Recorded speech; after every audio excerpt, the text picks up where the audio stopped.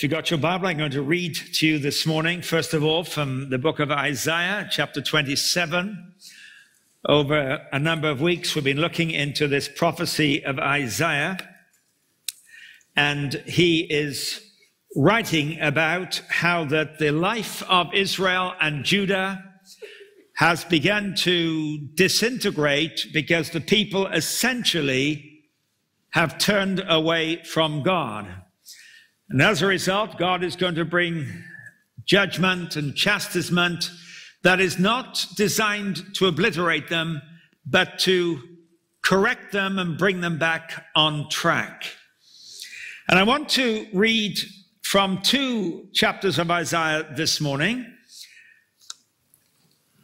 First in chapter 27, and then in chapter 5, where we have Isaiah singing a song, which he begins in chapter 5, and then it goes underground for about 22 chapters and reappears in chapter 27. Let me read it to you. Isaiah 27, I'm going to read verse 2 and verse 3. In that day, sing about a fruitful vineyard. I, the Lord, watch over it. I water it continually. I guard it day and night so that no one may harm it. Now let me take you back to Isaiah chapter 5. And this is where he began that song about a vineyard. Isaiah 5, I'll read the first 7 verses. I will sing for the one I love a song about his vineyard. My loved one had a vineyard on a fertile hillside. He dug it up and cleared it of stones and planted it with the choicest vines. He built a watchtower in it and cut out a winepress as well. Then he looked for a crop of good grapes, but it yielded only bad fruit. Now you dwellers in Jerusalem and men of Judah, judge between me and my vineyard. Verse 4, what more could I have done for my vineyard than I have done for it? When I looked for good grapes, why did it yield only bad? Now I will tell you what I'm going to do to my vineyard. I will take away its hedge and it will be destroyed. I'll break down its wall and it will be trampled. I will make it a wasteland, neither pruned nor cultivated, and briars and thorns will grow there. I will command the clouds not to rain on it. The vineyard of the Lord Almighty is the house of Israel, and the men of Judah are the garden of his delight. And he looked for justice, but saw bloodshed, for righteousness, but heard cries of distress. Now, these 2 songs about a vineyard begin in chapter 5, where my loved one, he says, had a vineyard. We'll see who that is in just a moment. He placed it in a fertile place on a hillside. The ground was cleared. It was planted with the best of vines. And in anticipation of a good harvest, the farmer made a wine press whereby the grapes could be crushed and made into wine. And then he looked for a harvest of good grapes, but in verse 2, it yielded only bad fruit. This picture in chapter 5 ends in failure. In chapter 27, he looks ahead to that day. And on that day, he talks about a vineyard that is protected, watched over, it is watered, it is guarded, and it is called a fruitful vineyard. So in chapter 5, there's no fruit. It is unsuccessful. In chapter 27, there is fruit, and it is thereby successful. I want to look at this picture. It was a song, actually, in both cases, that Isaiah sang. The image of a vineyard in the Bible is an important one. Many of you know there are many metaphors in Scripture that with their repeated use, consistently depict certain things. If I asked you what oil is a metaphor of, many of you know it is a picture of the Holy Spirit. It is used to depict the presence and working of the Holy Spirit. If I asked you what a flock of sheep is a metaphor of in Scripture, you'd recognize it is the people of God. Israel in the Old Testament, the church in the New Testament. Jesus said, I am the good shepherd. He talks about his sheep. If I asked you what the metaphor of feasting was about in Scripture, it's about fellowship, friendship, communion, intimacy with one another, either with God. In some instances, I'll come in, I'll eat with you, and you with me. It's fellowship with God or with one another. This metaphor of the vineyard, and within the vineyard, the metaphor of the vine throughout the Old and the New Testament presents to us a consistent picture. Let me give you some of the images that are in this fruitful vineyard. First of all, the vineyard owner is God himself. Psalm 80, Asaph, who wrote some of the Psalms, talks in this way. He says to God, you brought a vine out of Egypt. You drove out the nations and you planted it. You cleared the ground for it, and the vine took root and filled the land. You did that, he says. God is the vineyard owner, metaphorically there. As the owner, he's also the vine dresser. He's the husbandman. He's the gardener. Here in chapter 5 and verse 2, he dug it, he cleared it of stones, he planted it with the choicest of vines. In Isaiah 27, he says, I, the Lord, watch over it, I water it continually, I guard it day and night that no harm may come to it. So here's the picture of God not only as the owner, but as the vine dresser, the gardener, the one looking after the vine and preparing it for its fruitfulness. The vineyard itself is the people of Israel. Again, here in verse 7 of chapter 5, the vineyard of the Lord Almighty is the house of Israel, and the men of Judah are the garden of my delight. There's several other passages that speak of Israel being the vineyard. Hosea speaks of Israel as a spreading vine, etc. And this picture is used in the Psalms, it's used in Isaiah, in Jeremiah, in Ezekiel, in Hosea, and in the New Testament, Jesus tells several parables about a vineyard, and all these parables about Israel being the vineyard, and then various things happen, but Israel is the vineyard. Then in the New Testament, within the vineyard itself, there is a true vine, and that is a picture of Christ. Because Jesus said in John 15, I am the true vine. So this picture now comes down to a focus on the true vine, and on the vine, the fourth metaphor is that the branches of that vine are believers. I am the vine, said Jesus in John 15, verse 5, and you are the branches. If you remain in me and I in you, you will bear fruit. Now, that's the picture that is given throughout the Scriptures of this metaphor of the vineyard.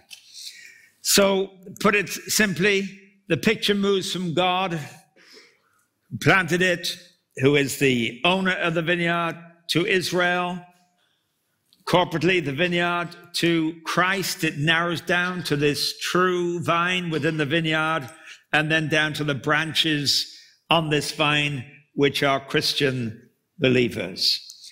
We, therefore, are implicated in this metaphor and in the story that surrounds it.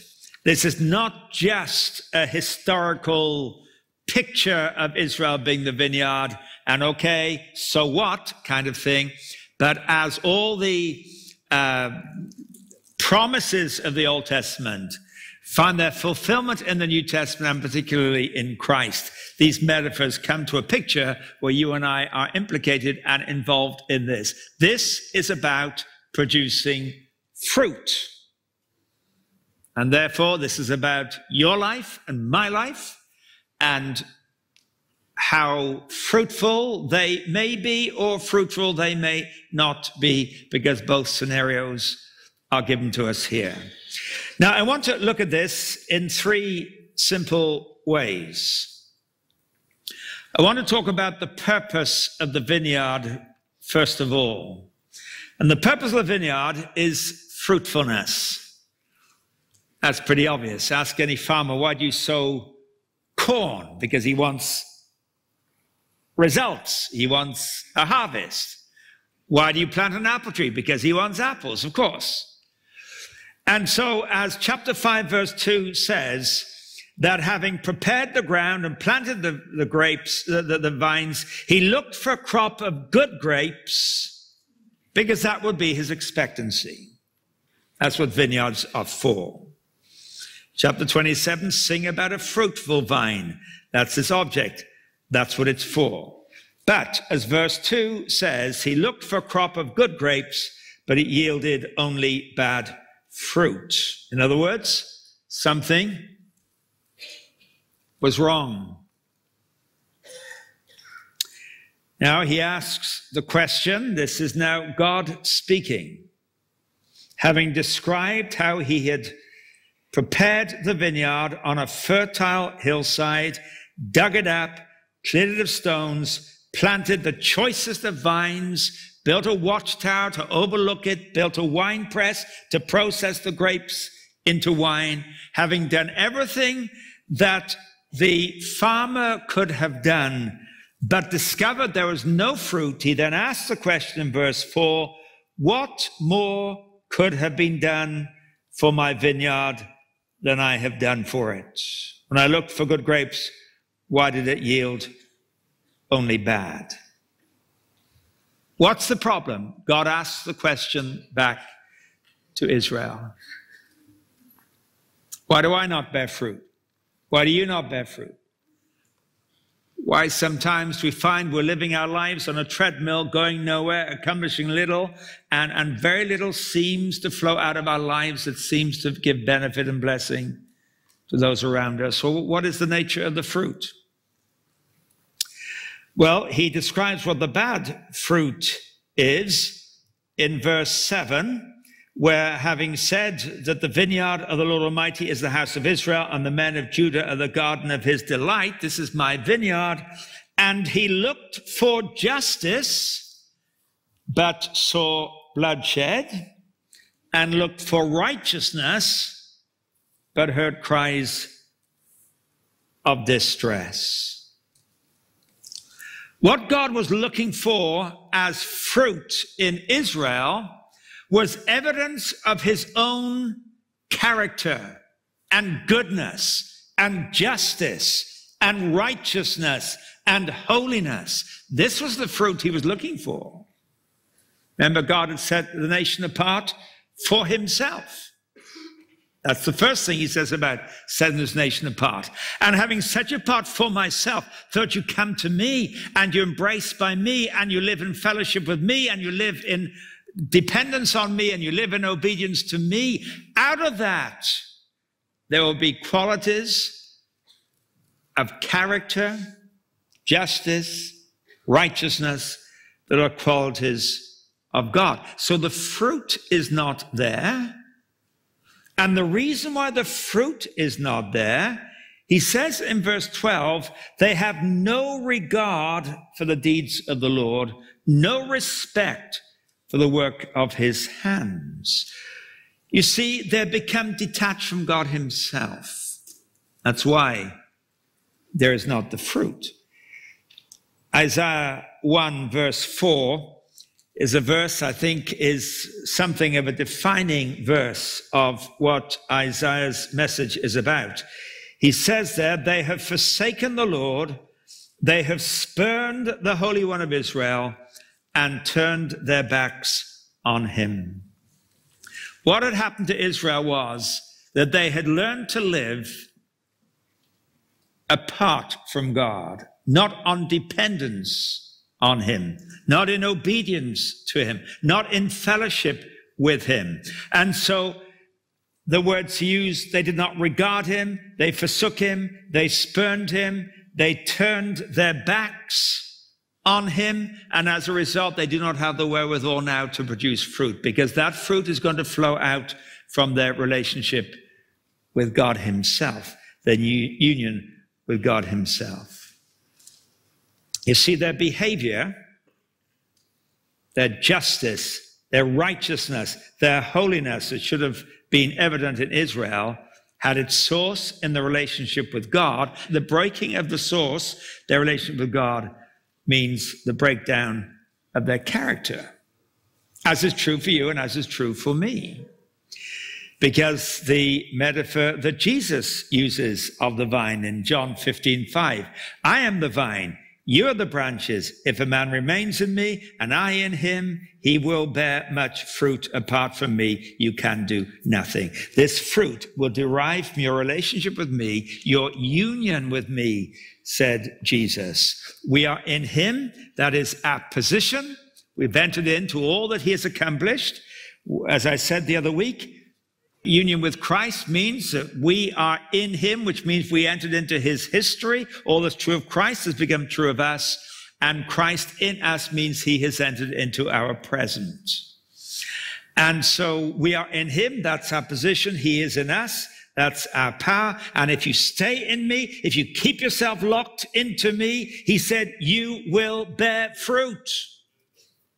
And your union with me will derive from your love for me, your dependence on me, your obedience to me. Those are the three essentials in our relationship with God. That we love him and we take time listening to him and spending time with him and sensing his love for us. That we obey him, that we depend on him as our strength and as our resources. So the fruitlessness of Israel had its roots in the fact that they had turned away from God. They were still his chosen people.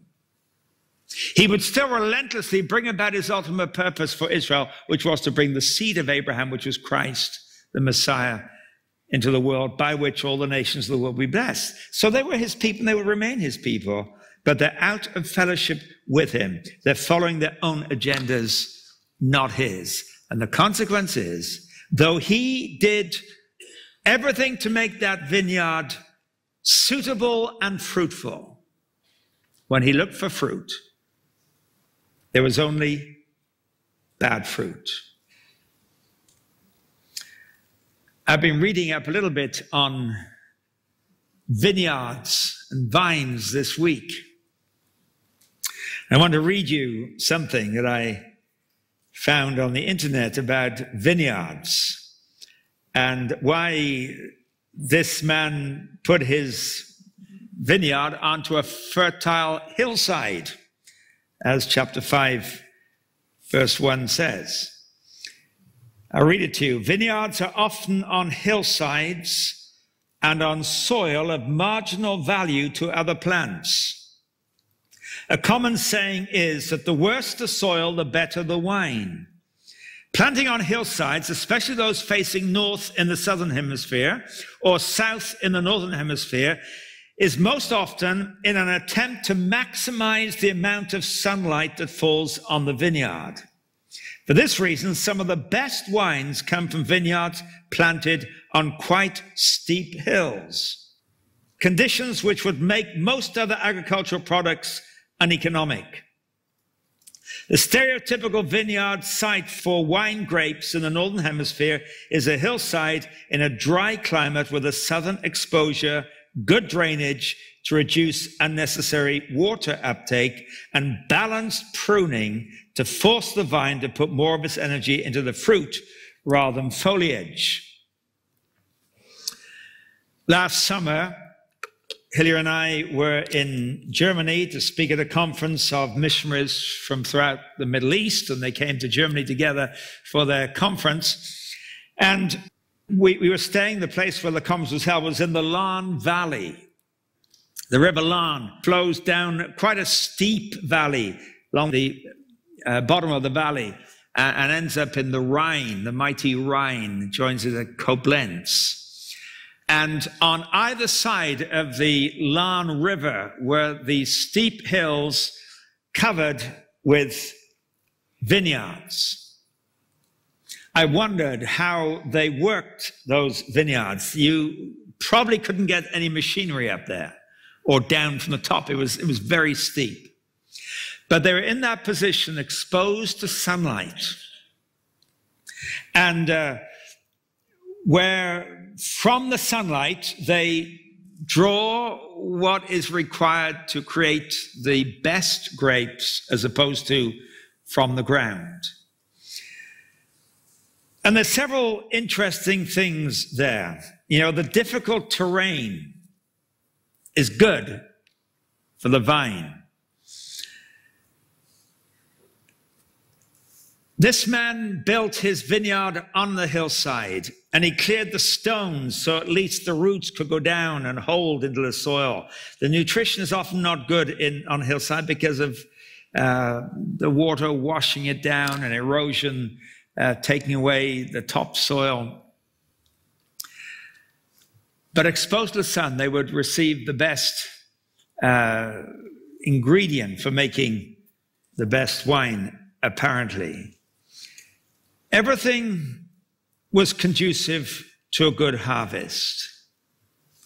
God's purpose for us is He puts us in that environment that creates fruit and harvest. This is my Father's glory, said Jesus in John 15, verse 8, that you bear much fruit, showing yourselves to be my disciples. Now, if that's the purpose of the vineyard, to produce fruit, let me talk a second about the problem with the vineyard, because this vineyard, where he looked for good fruit, discovered only bad fruit. When I looked for the good grapes, he says in verse 4, why did it yield only bad?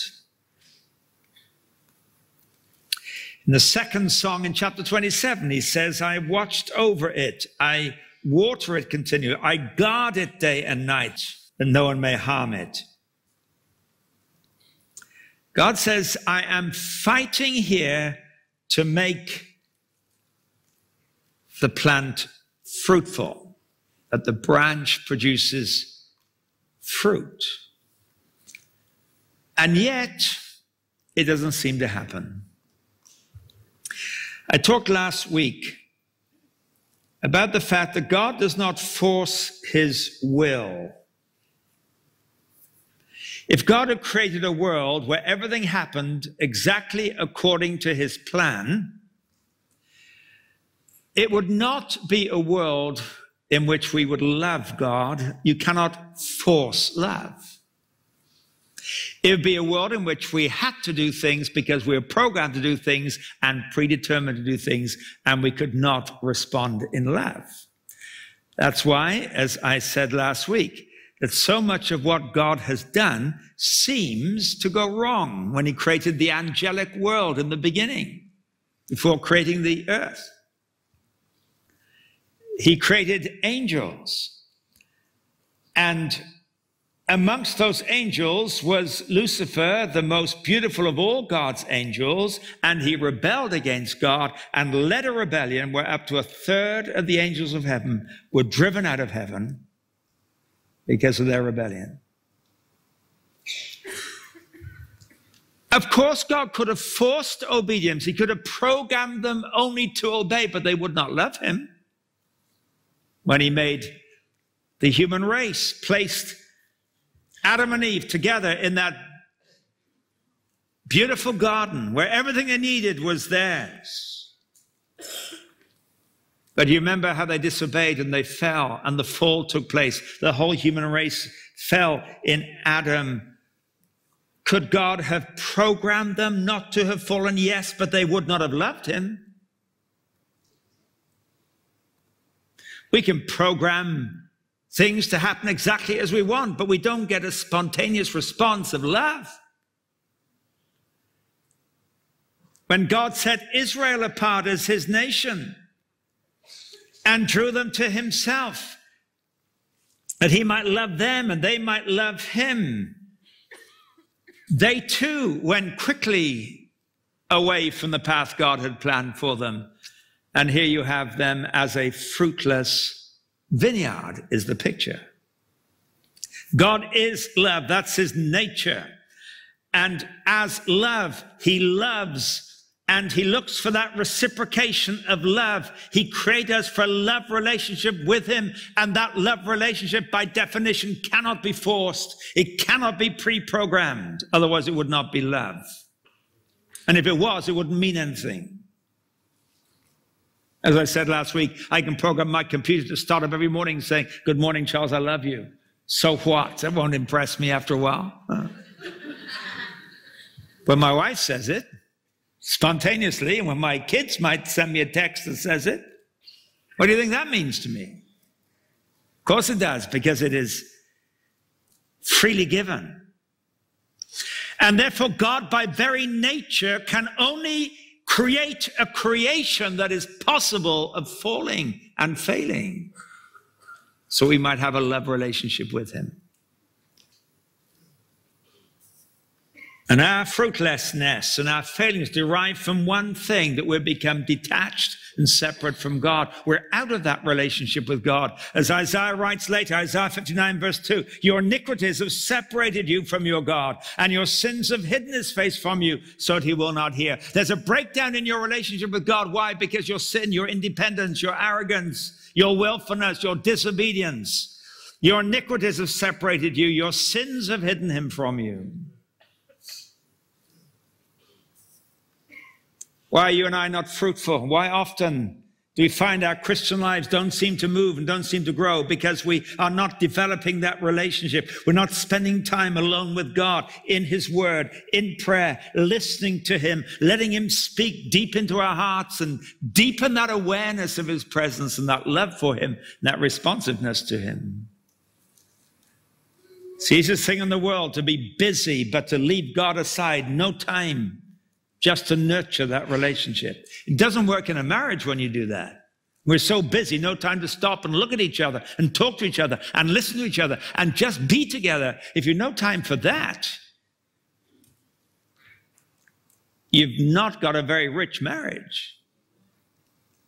It's when we're open and vulnerable and kind and caring, and your spouse knows you're more important than all the other demanding things that are on your back all the time. And making time with God, because I am sure one of the smartest tactics of the devil is to keep us distant from God. That's what's happening to Israel. So if the purpose of the vineyard is to produce fruit, and the problem with the vineyard is that you become distant from me, and the bad fruit, therefore, is the lack of justice, the lack of righteousness, the lack of holiness, the lack of these qualities that would be fruitful. And the third thing is the purifying of the vineyard. What is God going to do about this? He's the gardener, he's the farmer, he's the one who owns the vineyard. What he says in chapter 5, verse 5, "Now I'll tell you what I'm going to do to my vineyard. I will take away its hedge, and it will be destroyed. I will break down its wall, and it will be trampled. I'll make a wasteland, neither pruned nor cultivated, and briars and thorns will grow there." Now that's a very interesting statement. What he's saying there is this: okay, what am I going to do? I'm just going to just take my hands off it. I'll take the wall down. I'll let those branches go any way they want to go. I'll let briars and thorns grow, weeds grow in the vineyard. Now, in the following verses, that is exactly what happens. We talked about in the last couple of weeks. We talked about the fact, in the words of Paul in Romans 1, which we applied to some of these chapters in Isaiah, God gave them over to the sins of their own choice. Okay, you want to live detached from me? Let me let you go to the logical end of this. And you find yourself in a position where the natural end of our disobedience and our sin produces fruit that is bad and dangerous. But he does this not to say, well, just do your own thing. And that's I'll take my hands off. He's saying, I'll let you do your own thing until it brings you to the place where you realize this is totally non-productive and non-fruitful. Where you realize my life is in a mess. You know, the wise father of the prodigal son, when his son came and said, give me my share of the money, let me go off on my own. Fathers know their sons. He knew that boy is going to be in a pig pen within 6 months. Fathers know that. You know what your kids are like. That's probably where he's going to end up. And off he goes. But the father stands looking, because when that boy hits the pig pen, that's when he'll come home. That's when I get my son back. You know, God lets us go. I'm going to let this vine spread everywhere. By the way, vines just move along the ground. You've got to prop them up. You've got to have stakes to hold them in position to produce good fruit. Down on the ground, they don't produce good fruit. That's why you stake them up, and you wire them up, and you hold them up. I'm going to let this thing just go. And in Hosea, he talks about Israel was a spreading vine that brought fruit for himself. That is of no use to God, just his own satisfaction. But the next chapters describe in Isaiah, from chapter 5 through to where he comes back to this song in chapter 27 and sees something that's fruitful. He talks about Israel going through turmoil and destruction and coming to that point of spiritual and moral bankruptcy. In chapter 5, verse 8 on there, he talks about the sins of Israel that are going to break them and prevent them. This is part of the chastisement of God. And then when the vine begins to realize this is not producing anything, he is going to get hold of that vine and he's going to prune it. He's going to discipline it. He's going to bring it back into a position of being fruitful. Jesus talked about that in John 15, verse 1. I am the vine, my Father is the gardener. He cuts off every branch in me that bears no fruit. Well, every branch that does bear fruit, he prunes that it will be even more fruitful. I know some people read that and wonder if that means that if you're a Christian, he'll cut you off and you lose your salvation. He's talking about every branch in me that bears no fruit. You can be in Christ, but not fruit bearing. And what he's going to do is bring his shears to prune that branch. And if you're a branch that is bearing fruit, he is still going to prune it to make it even more fruitful. See, pruning forces the vine to put more of its energy into the fruit than it does into the foliage. And if we're not pruned, we can be full of foliage and we look quite healthy, but there's no fruit. That's why Jesus, in the week before he was crucified, came into Jerusalem and found this time it was a fig tree, and it was full of leaves, and it obviously looked a beautiful tree, because the disciples were offended when Jesus looked at the tree, and although it was full of leaves, it had no fruit. He cursed it. And the next day when they came by, it had withered to nothing. And they said, what was he doing? Because it was all foliage, no fruit.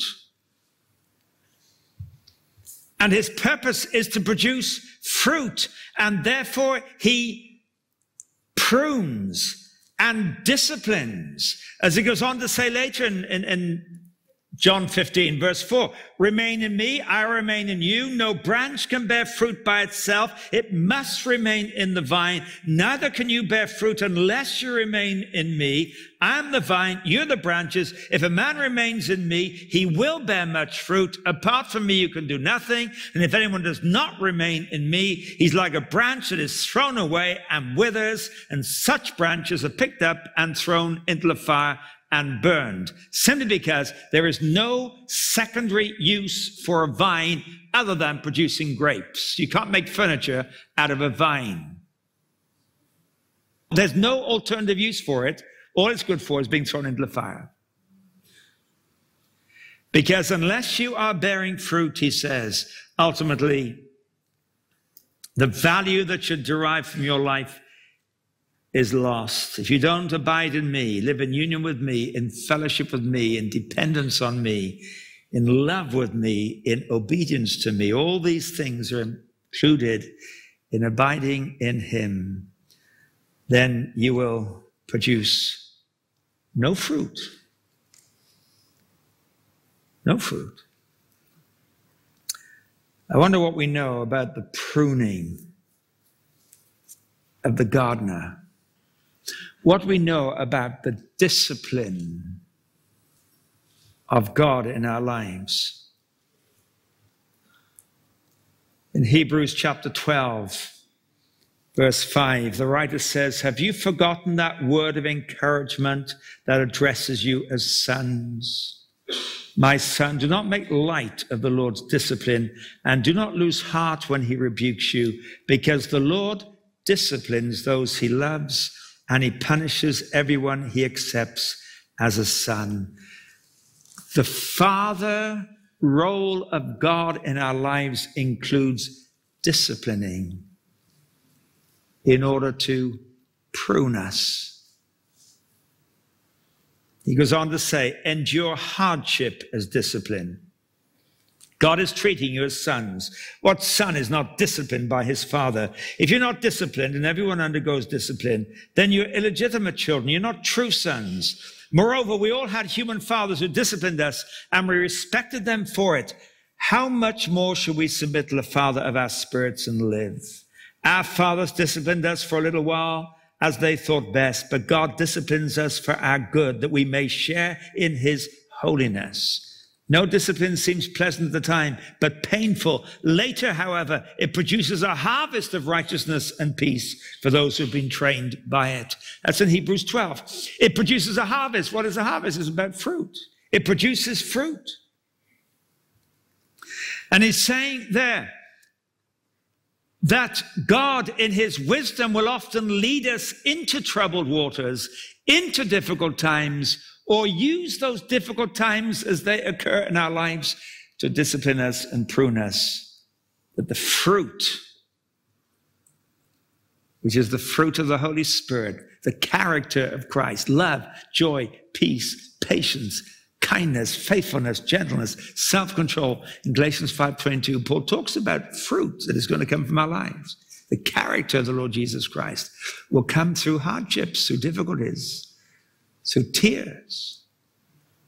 There is a very superficial understanding of the Christian life that says that God's role in our lives is to take us out of our difficulties. You get a problem, ask God, get rid of it.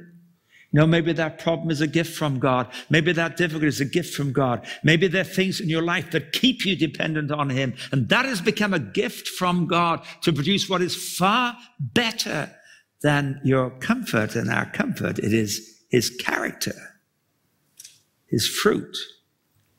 And fruit by definition is for eating. It brings benefit to other people and blessing to other people. Talks in the Psalms about, you put my tears in your bottle. God keeps our tears in his bottle, not because he's morbid, but because those tears are precious to him, because he knows those tears often represent the place where God in his love and kindness has pruned us, where he has disciplined us, where hardship has produced the fruit of righteousness and peace. You know, when we look at that list, love, joy, peace, patience, kindness, goodness, gentleness, self-control, you know, it's not just a list of cute little phrases. When you find these in people, they've often been produced by tough times and hard times and painful times and tearful circumstances. Some of this discipline of God is by our own making because we disobeyed him. That's what Israel had done.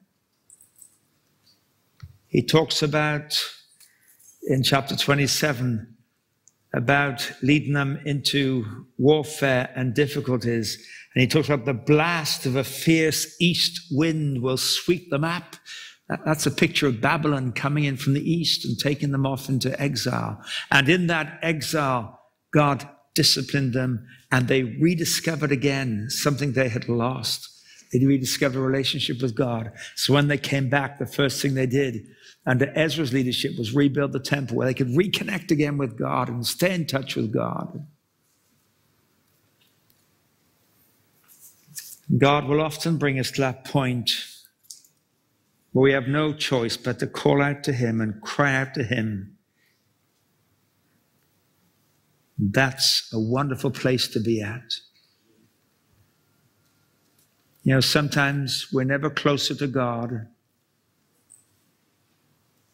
than when we're coming with our sin and we are confessing it and we're experiencing his forgiveness and we're experiencing his grace, and that sin, bad though it is, separating us from God though it does, when we come back like the son coming home from the pig pen, that embrace was probably one of the closest moments he'd ever known with his father. Don't bury your sin. Confess it. Let's not bury those things that have gone wrong, those things that are breaking us. Let's bring them into the open. Let's confess them. Let's allow him to forgive us and cleanse us. Let's bring all the difficulties of our lives that God has allowed into our lives, that we may see in them the kind hand of a father who loves us and who disciplines us, the kind hand of the gardener who prunes us, that we may bear more fruit. Not that we lose a few leaves, but that we bear more fruit. That's why he's doing it. And the picture Isaiah is giving in these two chapters, it's going back to this picture of Israel as the vineyard. He's done everything to make it productive, but when he looked for good fruit, there was no good fruit. And so then he takes them to a dark tunnel of more than 20 chapters where they experience the chastisement and the judgment of God. And they come out in that day, says Isaiah, there is a fruitful vineyard because the chastisement of God has worked its purpose. I don't know where you are. I don't know what's happening in your life. I don't know where you may sense or see the pruning, the chastisement of God. If you're out of the will of God, he'll give you every opportunity to come back in by the circumstances he brings in your life. If you are bearing fruit, he'll want even more fruit. He will prune you for better fruit. As somebody said to me after the first service, so you're pruned if you do and you're pruned if you don't. I said, that's true, actually. Why? Don't look at the pruning, look at the fruit. That's what it's about. Better fruit, more fruit. I'm going to read you a poem. It is anonymous. I read it about 5 years or so ago, and I'm going to read it to you again. I read it here about 5 years ago. It's called When God Wants a Man.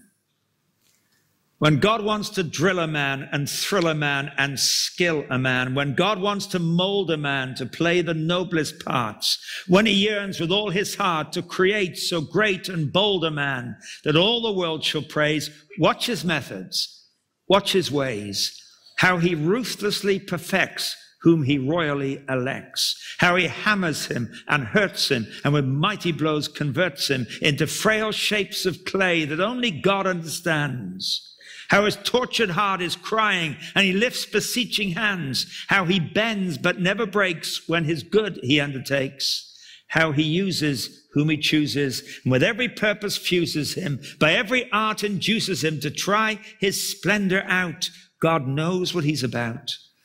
When God wants to take a man and shake a man and wake a man, when God wants to make a man to do the Father's will, when he yearns with all his soul to create him large and whole, see what cunning he prepares him, how he goads and never spares him, how he whets him and he frets him, and in poverty begets him, how often he disappoints whom he sacredly anoints. With what wisdom he will hide him, never minding what betide him, makes him lonely, so that only God's high messages shall reach him, so that he may surely teach him what his heavenly Father planned.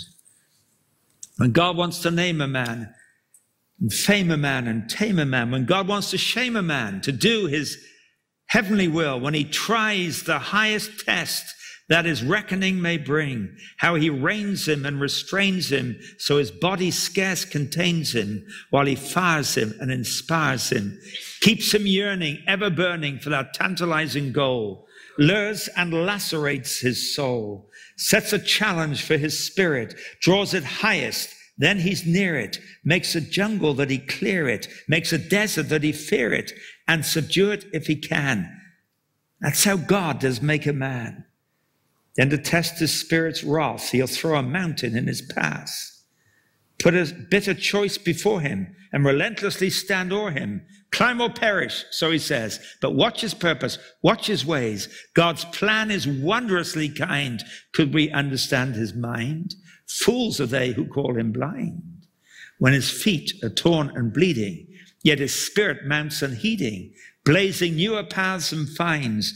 Lo the crisis, lo the shouts that would call the leader out. When the people need salvation, does he rise to lead the nation? Then does God show his plan, and the world has found a man. That's what it takes to make a person fruitful. That God disciplines and prunes, that we may bear more fruit. And that's because God loves you and loves me.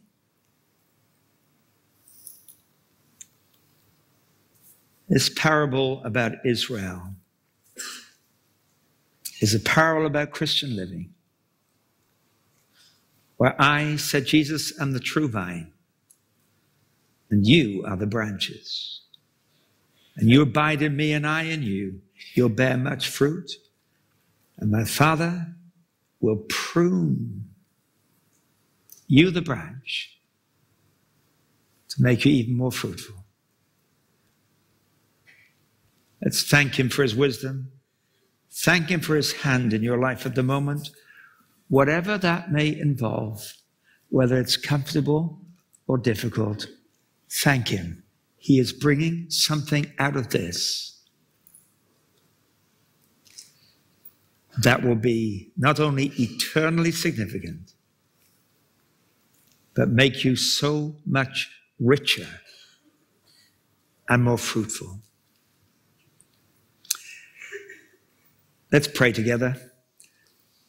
And we'll have just a moment of quiet. Maybe you need to just talk to him and respond to him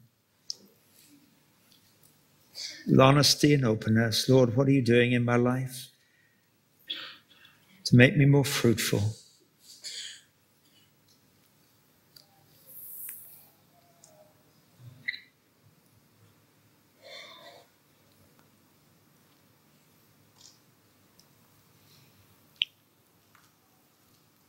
Lord, I thank you for every person in this building this morning.